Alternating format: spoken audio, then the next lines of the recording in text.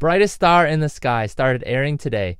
Huang Zi Tao from Negotiator and Janice Qian from My Amazing Boyfriend take on main lead roles in a new series that centers around the lives of an idol star and his manager. Brightest Star in the Sky is a 40-episode drama starring Huang Zi Tao as a popular C-pop singer-songwriter named Zheng Baizhu. He's stubborn and uncooperative, but deeply loves music and stays persistent.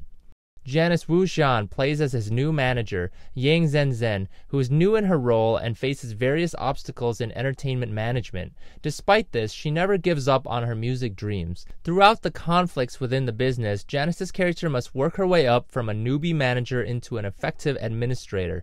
Fans will be able to catch a glimpse into the lives of an idol singer and their agent in this new drama. Remember that Zi Tao was once a member in the South Korean boy band EXO, and his role here is appropriate considering his real-world experience in the K-pop world.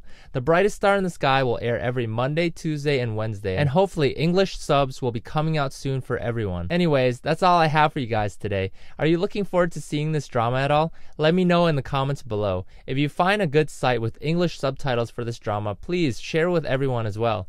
Thank you for watching today. If you like this video, remember to hit that like button, and please subscribe to this channel for more drama news updates in the future. Thanks guys, bye!